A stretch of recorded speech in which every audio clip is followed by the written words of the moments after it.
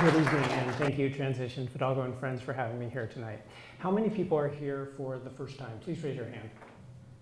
Okay, so maybe between a third, a little over a third. And so how many people have been coming to every one of these for the last 5 years? Quite a few people, okay. So my question to you is, why are you here tonight? Please raise your hand if any of the following statements resonate with you. I want to protect my family. I want to be ready for the big one. I want to be prepared to help my neighbors in a disaster. And I want to face disasters with courage. So those are some pretty powerful intentions.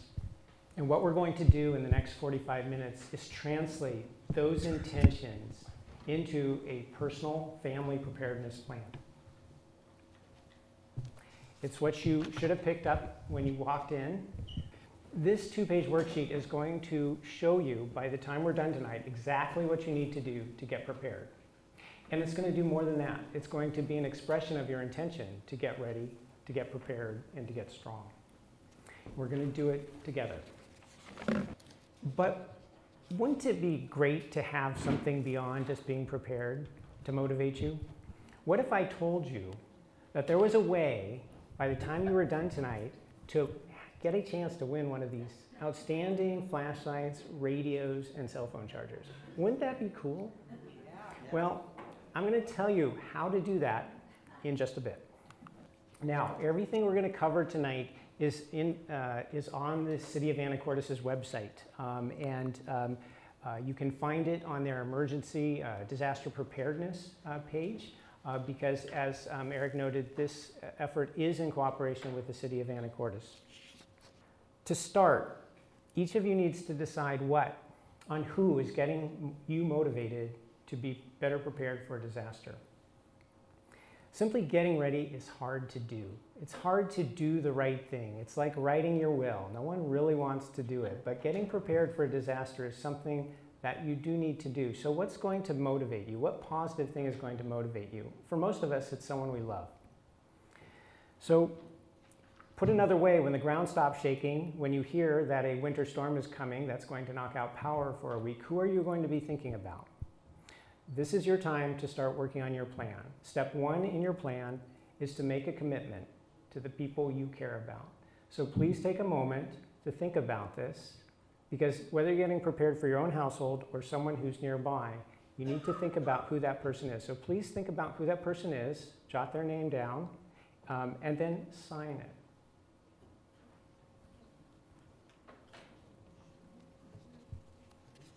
Well, let's do it. Let's turn that intention you expressed earlier and your desire to help a loved one into a reality. We have 3 goals tonight. Our first goal is to give you perspective on disasters, because they are survivable. Otherwise, I wouldn't be up here talking to you. Secondly, we're going to challenge you to prepare, because the best intentions and even your plan as written isn't enough. You're going to need to follow through on these intentions to know the risk, make a plan, and prepare a kit. And then lastly, we're going to connect you to others, because connections with others is a big part of sustainability, and it's a big part of disaster preparedness and survival. Do these seem like good goals to spend the next 37 minutes on? What do you think? Raise your hands if you think. Okay, very good. We're in this together, so let's push on.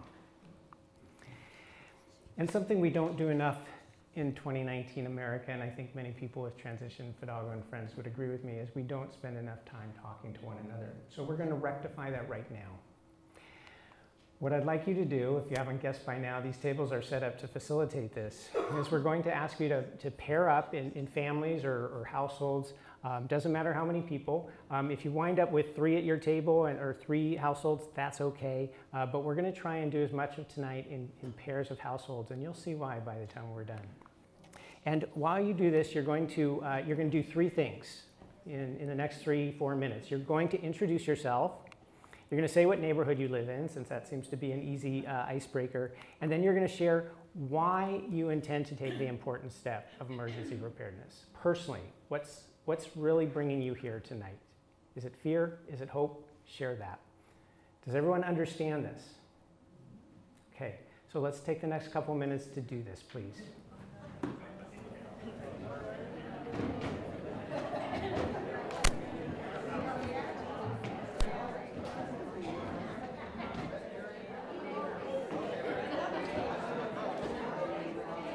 Let's now turn to disasters, shall we? There are so many, aren't there? I mean, all you have to do is turn on the TV, right? And the world's going to heck in a handbasket. There are so many things going wrong, and you should stay at home and, you know, sit on the couch in your cozy robe and just never leave. And you know why it's bad? It's because when natural disasters strike, people panic, right? They run in the streets, they behave badly, we know that, right? Because we see that on TV, we see that in Hollywood movies. Well, actually, it's not true. In fact, one of the most important things I want to leave you with tonight is a sense of perspective, that disasters are survivable in large part because people come together in disasters. They actually don't panic. There's a lot of good history and psychology that shows in disasters, people actually, far from panicking, often freeze and they don't act. And what we want to do is we want to act in a positive way. So disasters are survivable. Disasters are equal opportunity. Everyone's affected by them, but so is preparation. Everyone can survive. In fact, everyone in this room, if you're committed to it, can be better prepared a month from now than you are right now. And we're going to do it together. There are so many disasters. There are natural disasters and there are human-caused disasters. The list of them is so long, I don't need to read through it. You're well aware of what they are. The list can seem intimidating. It can paralyze you into doing nothing. But the length of the list hides a crucial factor that you can actually take some fairly simple steps to prepare for nearly all of these disasters. Preparedness always begins with a healthy and realistic mindset. You can survive, and your actions do make a difference. And what's more is you can be a model for other people. And simply being prepared puts you 30 seconds ahead of everyone else, and that will make a tremendous difference in a disaster. We sometimes talk about a preparedness pyramid, and preparedness is logical, and it has a series of steps that build on one another. Disaster preparedness begins with personal preparedness. Like with so many things in life, your personal mindset and commitment to action is the basis for progress. Once you've made the emotional, psychological, and perhaps even spiritual commitment that you will survive, then you can take the steps that flow from that. And once you take those steps as a person, as an individual, then you can turn to your family's preparedness. And much of what we're going to focus on is family preparedness tonight, because that's that crucial link between the fact all of you are here, you've shown a personal commitment to this. We're going to talk about family preparedness as this key second layer of the preparedness pyramid.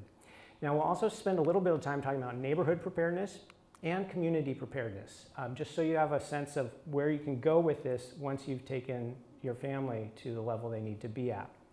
Something else about this pyramid is very important to understand. It's logical and systematic. So you need to start with personal preparedness before you can move on to family preparedness. And until you're prepared, you've prepared your family, you aren't going to be able to help your immediate neighborhood. And if you haven't helped, until you've helped your immediate neighborhood, you won't be able to help the community at large. So this also helps keep people from feeling overwhelmed, because you take this one step at a time. Each layer builds the foundation for the next level. Now, what's missing from this pyramid? How about government? It's not because government isn't important. In fact, government is crucial. Here in Anacortes, the city government has made emergency preparedness one of its 6 priorities, which is an expression of great leadership in my view. But natural disasters, by definition, overwhelm the normal resources of government.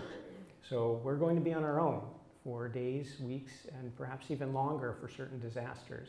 And the more that we can take care of ourselves, our family, and our neighborhood, the less strain and demand we place on the governments that serve us. So why prepare now? We're all busy people. We all have lots of important things. Why prepare now? Well, by definition, disasters can strike without warning. The Cascadian earthquake could happen tomorrow. It could happen in 70 years. We simply don't know.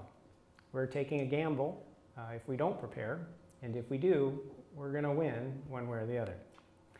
By definition, disasters mean that emergency personnel will be overwhelmed, and you are going to be on your own for days, if not weeks.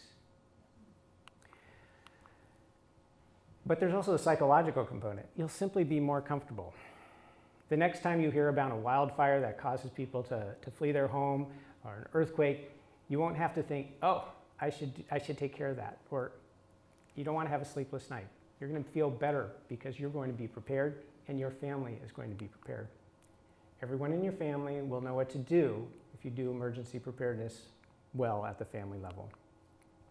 You also might be separated from your loved ones, and the last thing you want to have to do in an emergency is worry about whether they know what to do and have the resources to take care of themselves until you can be reunited. And lastly, as I mentioned, in disasters, people want to help their friends and neighbors, but if you haven't taken care of your family, it's going to be very hard to be effective in helping others.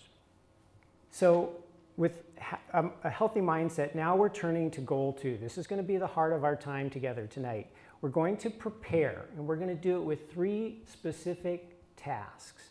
We're going to talk about the risk, we're going to make a plan, and we're going to get you started on preparing a kit. To prepare for a natural disaster, you have to know what risk you're preparing for. And risks are dependent on a region, and they're dependent on you and your family's situation.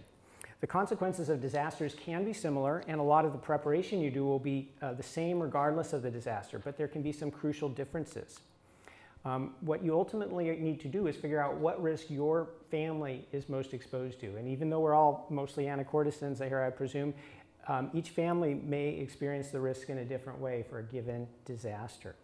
So knowing the risk is important. And these 3 risks are used by the city in their own planning, and I think they're an excellent guide for family preparedness. So they include earthquake. As Eric mentioned, this is the big one we all talk about, and it's something which pretty much everyone should be aware of, that we're at risk for earthquakes here in Puget Sound and Cascadia. And it gets better than that because we have 3 distinct types of earthquakes we get to plan for.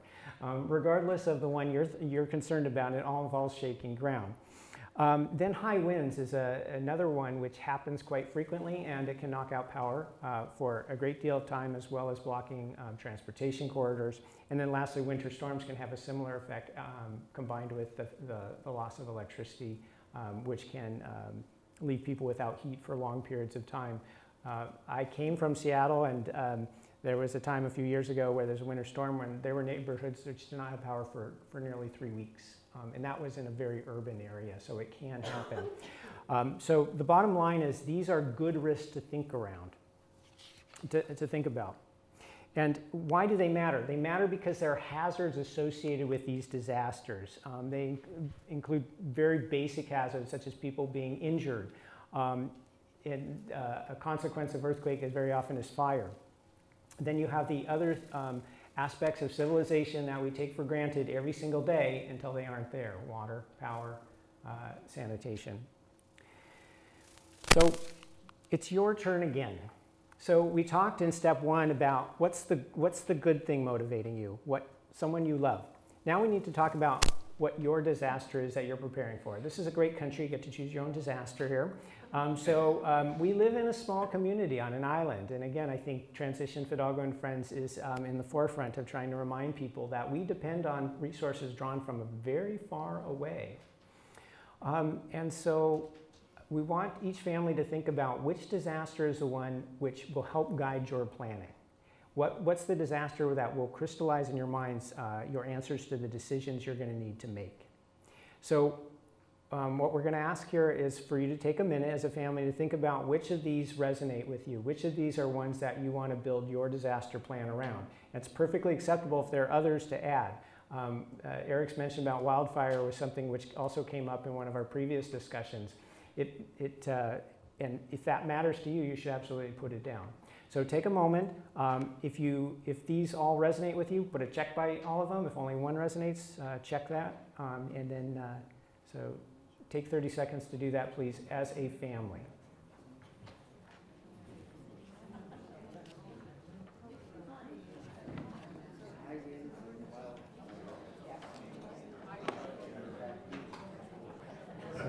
your plan? It looks like we're about 90%.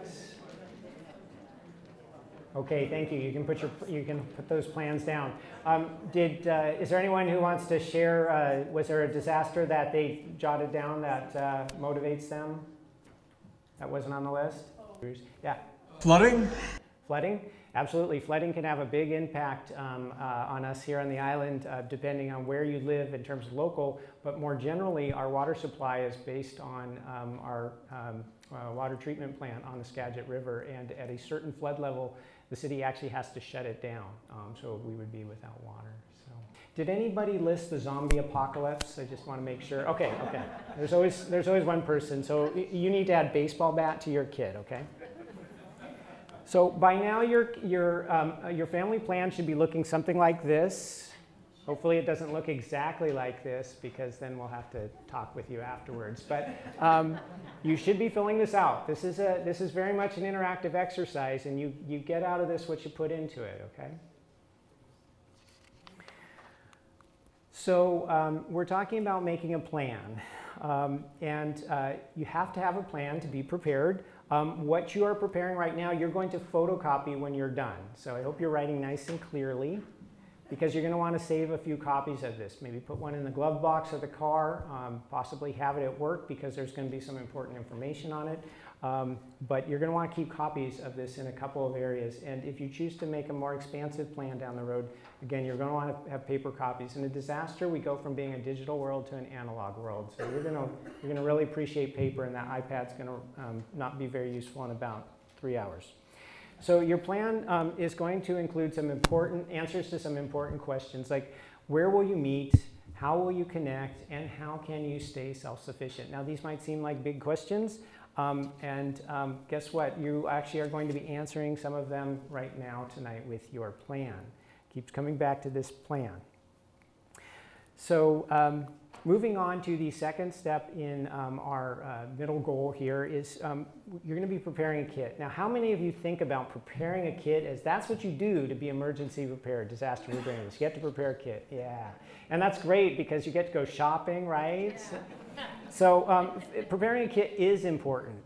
It is a very important part, but again, it follows the more important parts of being emotionally prepared and committed to survival. The kit, here are some guidelines for thinking about a kit. It needs to start with the thought of 72 hours or 3 days.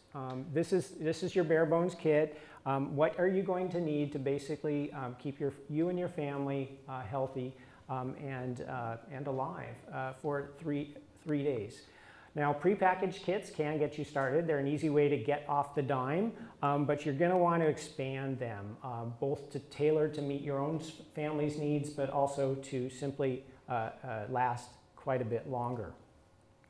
And you're going to be creating mini kits for your car and possibly your place of work. Now, creating a kit, there are lots of great resources, and you are going to walk away with 1 or 2 outstanding resources tonight. I haven't given them to you yet, but they're on the table, so when you leave tonight, you're going to get a chance to choose them. There are checklists that are available from the federal government, from the state government, and from our own City of Anacortes government. I happen to think the city's checklist is among the best, and so that's the one we're going to be, you're going to have a chance to take that away tonight. There are also checklists that are available for particular family situations, such as if you have pets or special needs for family members. Now, these are sort of laundry style lists. There are some lists that are also based on calendars. So if you're the kind of person who just wants to do it systematically over time, there's some great resources that will allow you to do it on a weekly basis or on a monthly basis. Now, all these things I'm showing you are actually, you're going to walk away with the links to the resources. So this resource, the blue heading sheet, has all the resources I'm going to cover tonight. And the reason we did it this way is people get overwhelmed by the sheer amount of stuff out there, and there's a lot of great stuff. We're trying to keep it simple. We're trying to keep the amount of resources from being an obstacle for you to do what you need to do. So Two of these items are the ones that I'm going to promote by giving you a chance to walk away with. The city's 72-hour kit, and then prepare in 6 months, 1 week at a time. I happen to think those are two great alternatives. You can take one or both. So I'm going to go through a couple of slides that show what are the types of things that are going to be on your list. I noticed some of you are keeping notes. Don't feel you need to write this down. The checklist you walk away with will be much better than the summary version on the slides. But I want to point out that all the kits start with a sort of beans and water sort of thing, things that you need to have.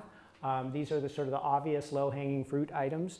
About the only thing to add to this is some of these are consumable and expire, so you'll want to check your kits periodically to rotate out items that can be used or that have expired. And then there are items like radios and flashlights. And you know, this brings me back to something I wanted to share with you, that there really is great radio, flashlight, cell phone charger, and why do we emphasize this importance of a radio? Well, because in a natural disaster, again, we're going back to an analog world. Believe it or not, there were radios in the analog world, but we are not going to have cell service for long because the generators that power the cell phone towers will eventually run out of diesel. And then even the best fiber network created by our city isn't going to withstand a major earthquake. Kits also need specialty items and a number of other things that are, depending on your family situation, may be critical, such as medications, particularly medications that require refrigeration. And then beyond the physical, there are some emotional items that you should think about that may be particularly important if you must leave your house. There's also a lot of paper that's important, again, analog world. So having cash on hand, having important documents that you can walk away with will be critical.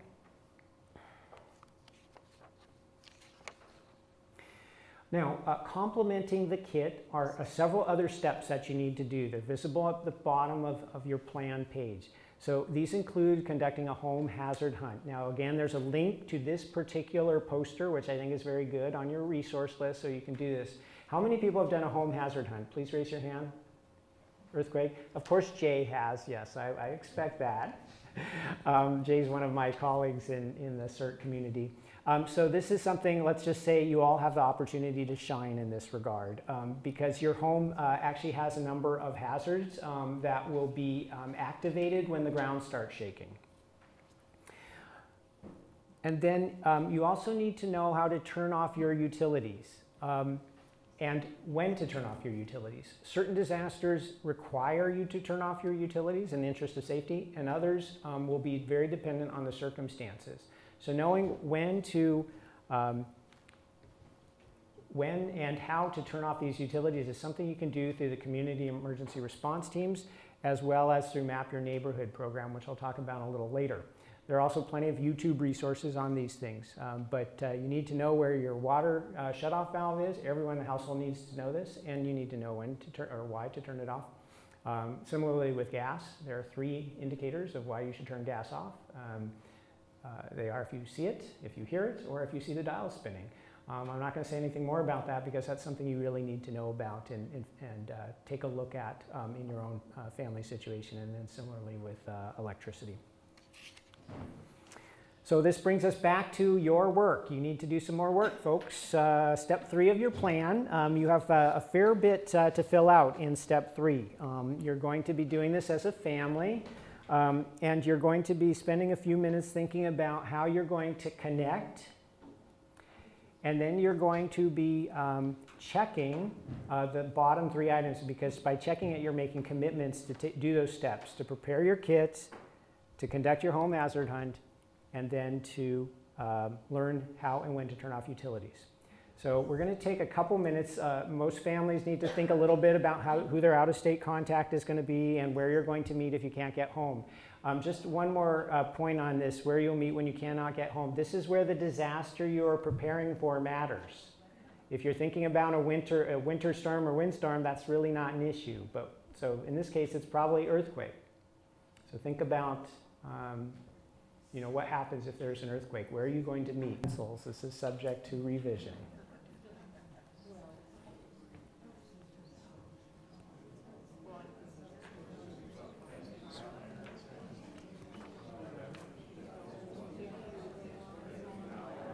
So at this point, your plan should be looking something like this.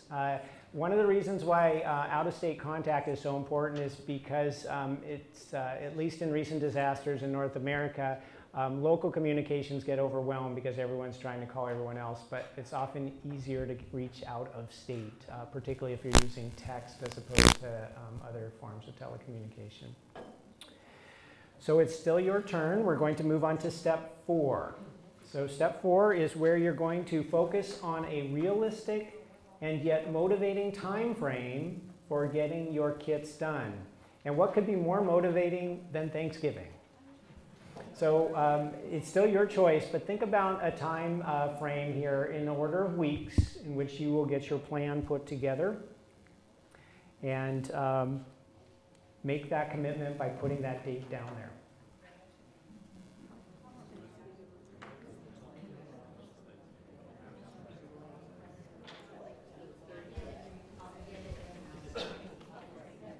Okay, so hold up your plan if you've completed step 4, please.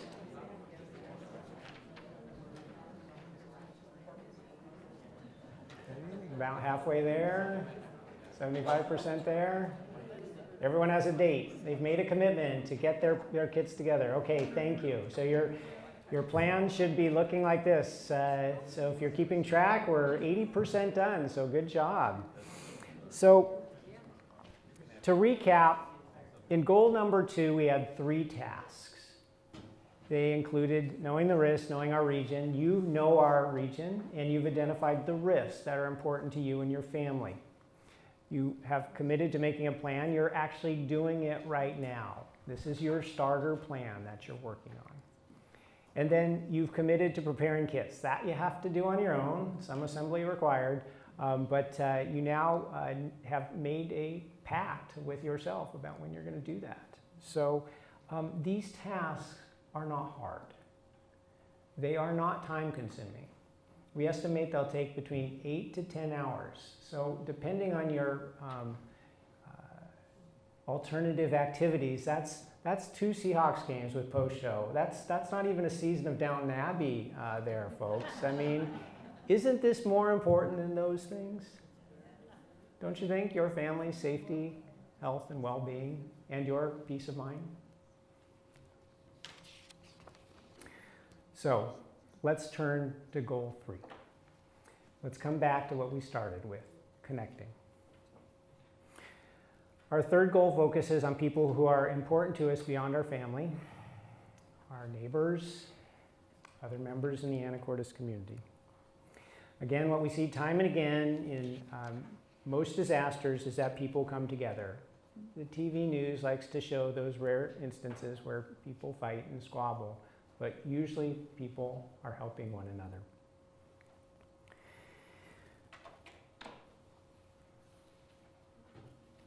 So because people want to help each other, they need to be prepared. They need to plan to help each other as well as to plan for their family. And that brings us to neighborhood preparedness and community preparedness. I'm going to cover this fairly briefly, but for those of you who are motivated to take family preparedness beyond, I want to share a little bit about what to do so you can safely help people outside your family. There are 2 resources that have been developed nationally and are widely employed here in Anacortes, including Map Your Neighborhood to help with the neighborhood and community emergency response teams, or CERTs, which are intended to help at the broader community level. So what is Map Your Neighborhood? It builds disaster preparedness really from your neighborhood. So stepping outside your home, if you live in a single family home, that block is your neighborhood. And it takes a 9-step program that starts with the household, and it kind of transitions from household preparedness out to responding as a neighborhood in the event of a major disaster. And it creates a contact list of neighbors, as well as a list of resources that you have in the form of skills and things that you as a neighborhood will be able to draw upon. And until you've done this, you will have no idea how many long ladders or fire extinguishers or generators are in your neighborhood, but there are a lot, I can tell you.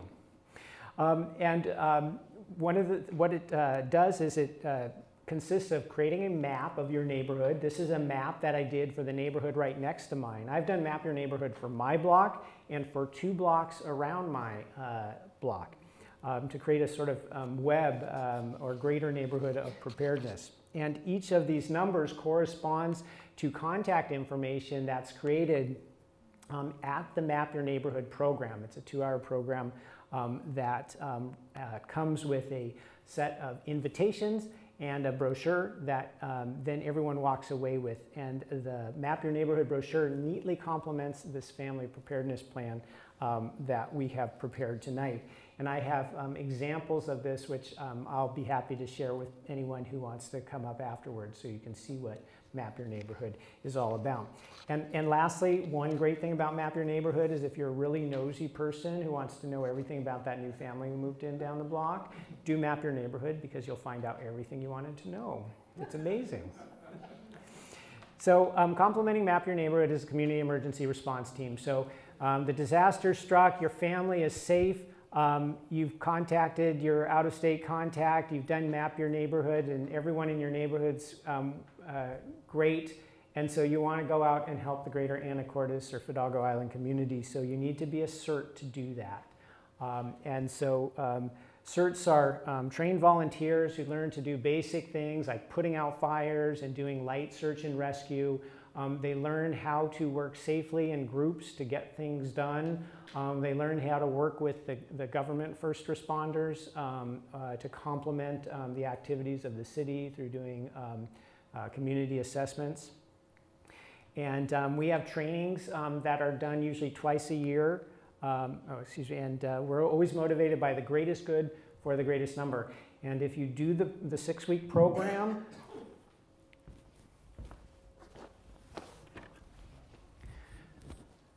then you earn a backpack and you earn a hard hat.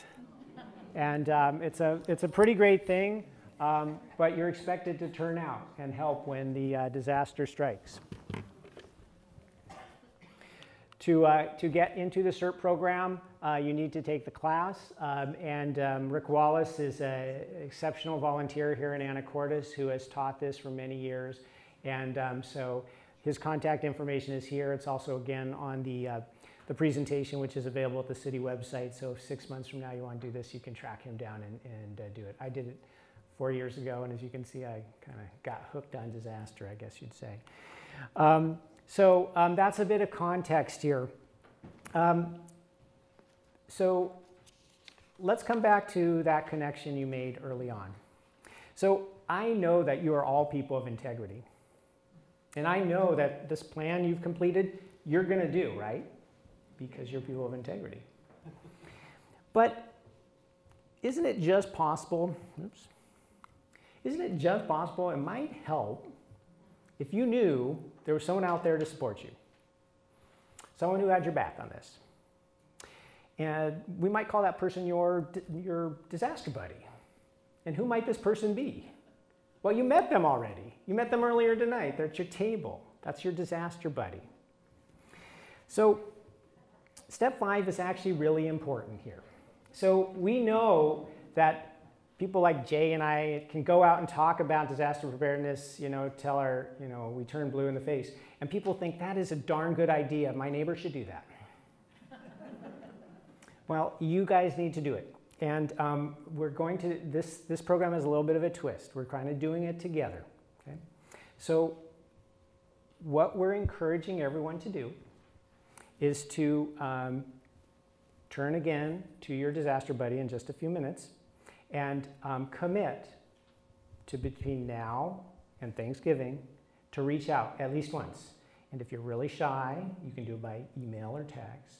Or if you're really gregarious, you can have them over for dinner. I don't really care how, but the idea is that you will do something to reach out to your disaster buddy to say, did you do it? Or celebrate success, whatever it takes. We don't want it to be painful, but we want you to do this together. Secondly, if this is worthwhile for you and your family, and you said it is, we've already spent almost 40 minutes doing it together, isn't it important for your neighbor, your favorite neighbor? So we're also going to ask you between now and Thanksgiving to reach out to your favorite neighbor and tell them about what you're doing and saying, this is a pretty good idea. Just spread the power of your modeling. Okay? So it's now your turn to do step 5. And the best way to do step 5 is to swap sheets, because you want your disaster buddy to write their name and contact information really clearly, because they want the radio. Because they want your support.